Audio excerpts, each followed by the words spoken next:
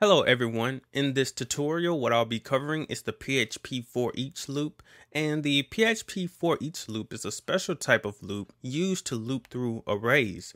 Since I have only covered numeric arrays at the time of this video, I will only demonstrate the Foreach loop with numeric arrays, but I should also point out that the Foreach loop can be used with other types of arrays such as associative arrays or multidimensional arrays. So the first thing that I'm going to show you here is the basic syntax for a for each loop. So I'm going to create a comment block. And the way we start a for each loop is by typing the word for each without a space in between. Then we open our parentheses and then we type our array variable. And then we type the word as. Then we type another variable. And I'll explain what this variable does in a second. We close our parentheses, open a curly brace. Then next I'm going to say execute this code. And then we close our curly brace. All right, so let me quickly explain what's taking place here. Okay, first we have this word for each just to indicate that we are using the for each loop. Then again, we have our spot for our array. So we declare the array somewhere and we assign values to the different indexes in the array. So this is the spot for our array. Next, we have this variable called value, and this can be named anything you like. What's taking place here with the for each loop is if there's an internal pointer that's pointing to the first index in the array. And as we know with the arrays, it starts with the index 0. So it's automatically having this internal pointer point to the first index in this array. So when it's pointing to that first index, what it's doing is it's taking the value in that index and assigning it to this variable value or the variable that you specified here. So after it does that, it begins to execute this code. After it's done executing this code, the internal pointer that's already pointing to index 0 of our array is going to advance to the next spot in the array, which is going to be 1. So if you have other values, it's going to advance to the next spot automatically. So we're going to complete this iteration or complete this cycle and come back up here. And again, this internal pointer is going to move to the next spot in the array. And it's again going to assign the value of that spot or that index or that element to this variable value. And again, we're going to execute this code. Now, this type of loop is not as simple to quickly grasp for most without giving a basic example. So that's what I'll do next to help demonstrate how the for each loop works.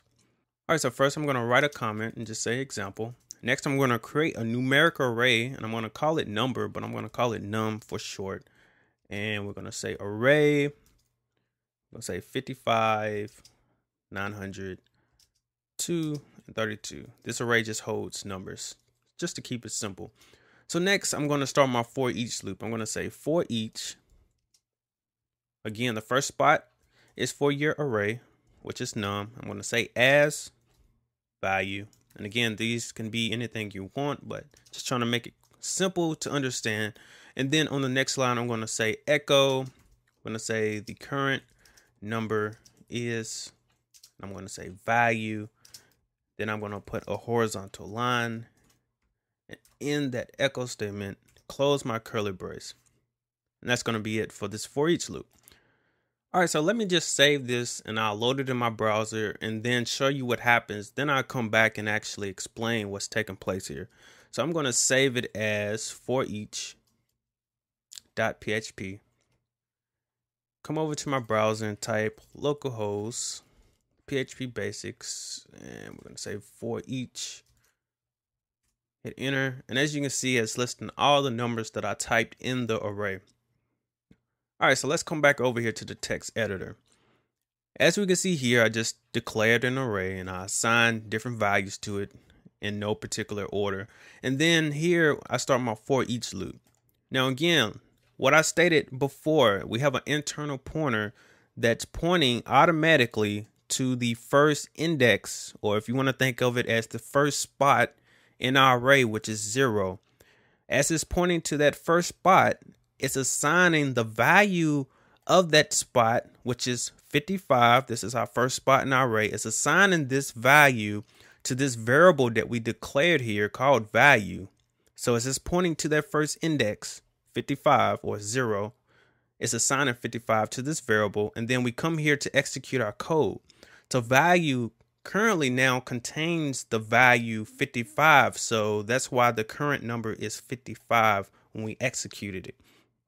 So after we complete this iteration or this first cycle, we come back up here and our pointer, our internal pointer, is now advancing to the next spot in our array if we have one. So it sees that we have another value, which is 900. So this time the pointer is pointing to the next index, which is 1, and it's assigning the value that's inside 1 to this variable value.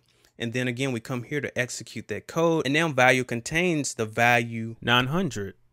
Again, we complete this iteration. We come back up here. It checks and sees that, okay, this array has another value and it's 2. And we continue this cycling or these iterations until we have finished visiting all of these indexes in our array. It's a way that you can think about it. So again, going back to our browser, as you can see, it's showing 55 first, 900, 2, and 32. All right, so for some of you all who are still having a hard time grasping the concept about what's going on with the internal pointer and the index and the assigning of values to variables and all of these different things, I'm telling you, here's just a visual that I've came up with to hopefully help you to understand what's going on. So first, like I stated, we have this pointer, internal pointer. You can't see it, but again, you're understanding that that's what's going on. You have this internal pointer that's automatically pointing to the first index, which is 0. And inside the index 0 is the value 55. And then it takes this value and assigns it to this variable that we indicated called value. So now value contains the number or the value 55. So after it completes that iteration, it's going to move to the next index. The internal pointer is going to move to the next index, which is 1. Again, assign this value 900 to the variable value. And again, the variable now contains 900.